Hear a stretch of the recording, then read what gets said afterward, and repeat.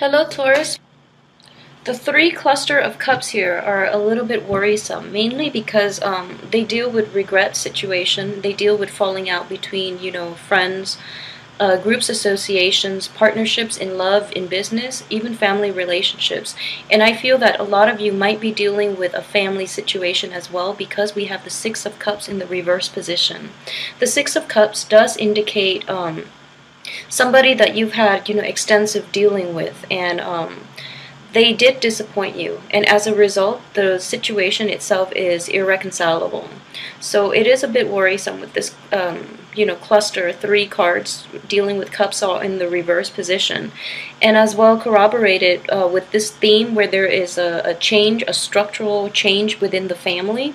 We do have the Ten of Pentacles also in the reverse position, so it does indicate to me that there might be people moving in or out of your household. There might be relocation as well with the Chariot, which is indicative of travel, finding a new place to call home, or traveling back to a prior situation, a prior place that you did call home. Okay, so there are definitely people moving in and out of the home environment. It could be you, it could be other people in your family, in your midst.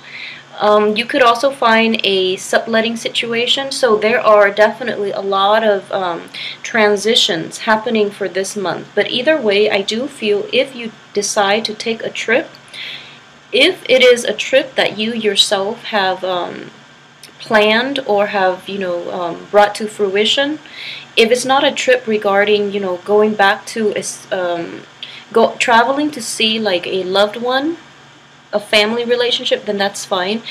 If you are planning to take a trip to see like a lover, to see like a romantic interest, I would advise you to really carefully try to squeeze it in the first 2 weeks rather than the last 2 weeks, because relationship problems can be a little bit problematic the last 2 weeks of the month. If you are planning a trip and it has to be done within the last 2 weeks, we do have the Mercury in retrograde continuing until June 11th, I believe.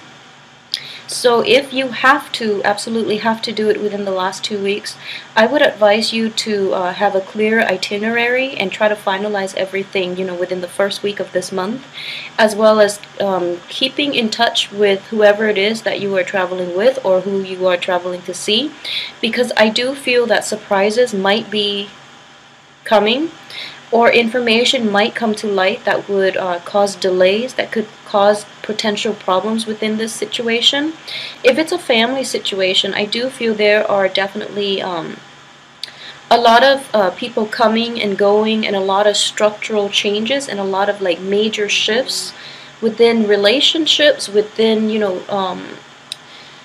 in general, within relations. So, try to finalize your destination, try to finalize your itinerary, and try to make sure that people are where they're supposed to be, so that you can avert the chaos in the ensuing last 2 weeks. Okay, so the trip itself looks very good, but at the same time it is surrounded by three reverse cards. So if we were to take a look like at the situation like this, okay, it does indicate to me success, and it does indicate, the Chariot does indicate success. It does indicate like travel as well, or plans, or even like purchasing new vehicles, purchasing a new mode of transportation. It could be mundane in that sense, but what I do see is as a major arcana card, it does indicate like an overarching theme, which is success, which is taking charge of your life,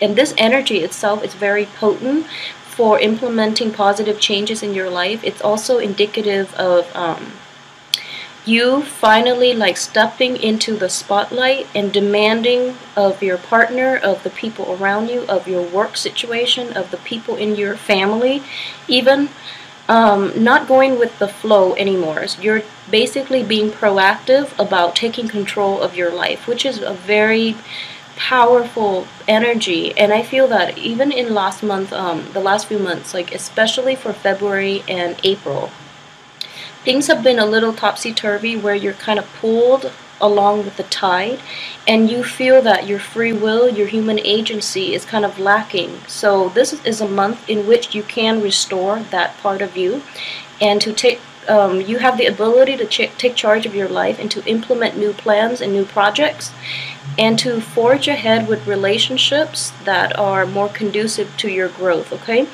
The only thing I want you to be aware of is this energy itself is an ongoing process, okay? So stepping up and demanding what it is that you want from other people is like the initial step, I guess. But in maintaining it, in reasserting yourself through all your relationships, all the situations you have to contend with in life, it is an ongoing process. So it's not going to stop through this month, okay?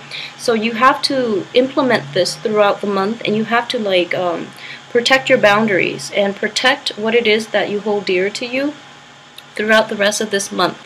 And what I'm seeing in this situation is that you're going against the grain, you're going against the tide, and you are going to face quite a bit of opposition from other people. However, it's, I guess like hardship does build character, okay? So it's important for you to, regardless of who you encounter, regardless of all the obstacles, you are on the right track, and sometimes you have to overcome these obstacles in order for you to figure out what it is that is important to you, what it is you're willing or not willing to compromise on, okay? So these obstacles are there to help you hone in on and refine your goals and refine what it is that is important in your life, okay? So I hope that makes sense to you. But I do feel this is a situation mainly for all the pieces to fall into place before you can move forward. So for women, it might be a little more troublesome. For men, what I do feel is that you have your mind made up, okay? You have your mind made up about what it is that you want to do. And the people around you, if you're dealing with another woman, if your situation is somehow, you know, tied in with the life course of another woman, I feel that she might be a little indecisive about what she wants to do. So you're at a major crossroad because you have to decide if you want to carry the weight with you or if you want to leave it all behind. I do feel that a lot of you are not are pretty certain about what you want to do, so you're not very tolerant of indecisiveness from other people, especially like in love relationships or in a work project, okay? So you're not as tolerant about it, and if anything, you tend to be like for this month at least, you are going to step up and basically decide what you want to do without the other person. So I do feel that situation coming in, and I would advise you to so for men in general, if you're in this situation, I would advise you to be very clear with the other person that you're dealing with. If they're operating from a place of like indecisiveness, I feel that it has been an ongoing process, okay? So make sure that you tell them, give them a certain time frame in which they need to make up their mind before you choose to like proceed without them, because I do feel that there are a lot of anxieties, there are hesitancies from their end for a reason, because they're in a place of lack.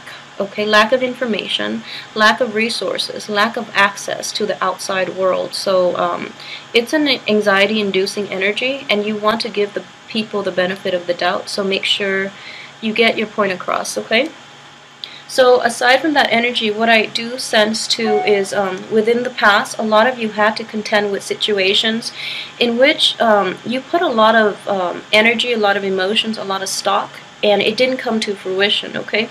I do have the sun in the reverse position. It could also indicate like recovering from like divorces, illnesses, and things like that as well. It's something that it's something that is supposed to give you like a great deal of emotional, financial, even support, or even like a lot of success. It didn't pan out the way you had anticipated. So as a result, This is a month in which, like I mentioned, there are going to be vital transformation, and it is important that you yourself decide what it is that you want to do. Decide for yourself how you want to forge ahead, because I don't feel partnerships or people around you are going to give you adequate advice to make you happy in the long run.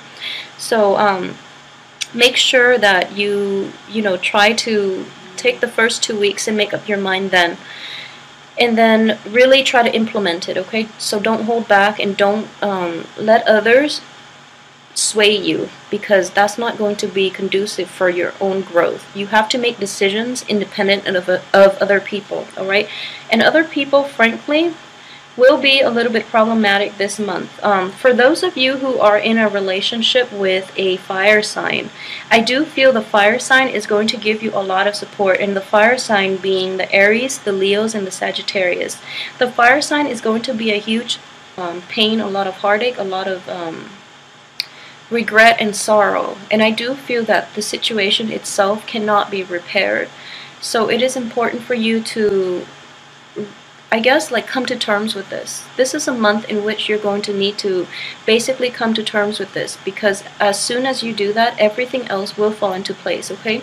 What I'm getting here is all the pieces, all the expenditures, all the pieces, all the, I guess all the everything is falling into place. So there is a time and a place for everything else, and it's contingent upon you coming to terms with the fact that this situation cannot be fixed.